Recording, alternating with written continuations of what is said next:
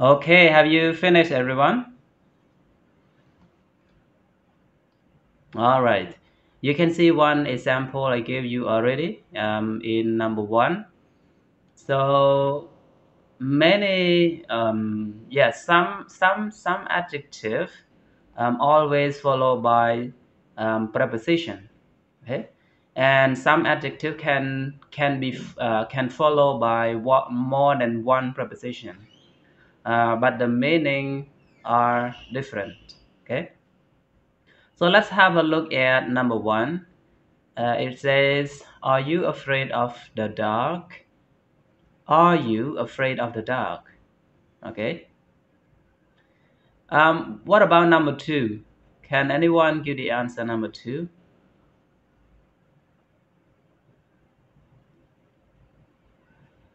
Do you think chocolate is good?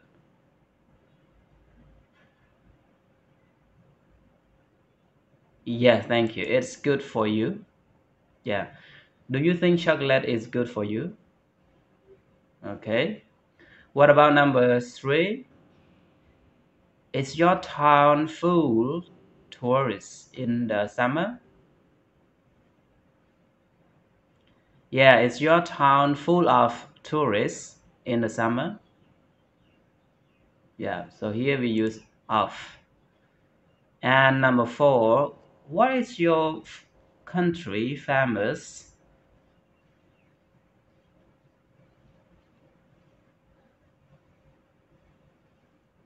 Very good. What is your country famous for? Okay. What about number five? At school, what subjects were you bad?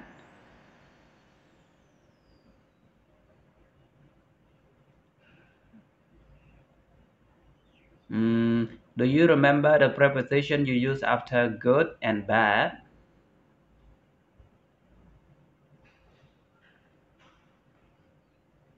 Yes, bad at. At school, what subjects were you bad at? What about six? Number six. Are you good at dancing? Okay. Seven.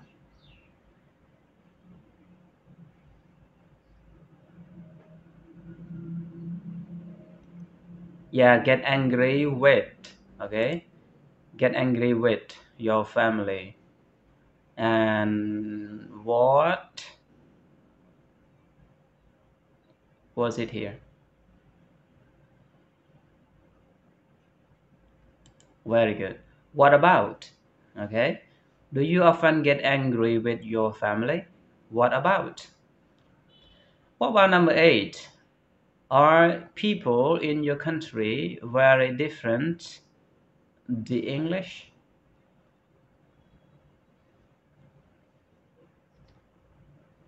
Okay, so different from.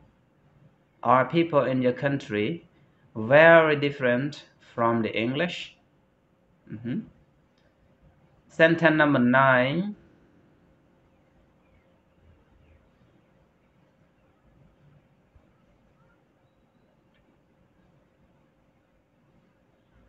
What is it? So after the adjective nice,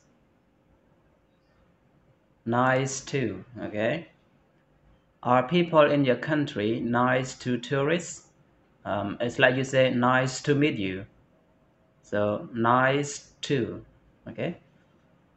The last question.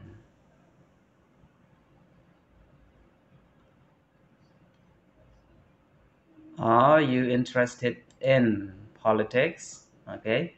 Are you interested in politics? So remember that after interested, you always use preposition in. Okay. Are you interested in politics? Yes, I am interested in politics. Or no, I'm not interested in politics. Okay. All right. Question number 1 to 10. Could you spend some time asking this question to your partner? to your classmates. I'm going to put you in a breakout room, and everyone can discuss, ask and answer this question.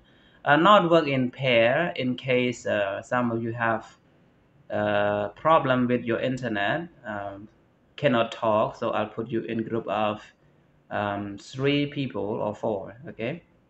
So please try to ask and answer using your own opinion, your idea. You may make up the story sometimes, even though it's not true. So that's the nature of practice speaking English.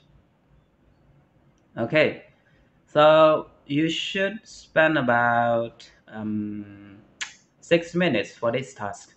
Okay, so now I'll put you in the breakout room. Do not forget to screenshot the questions.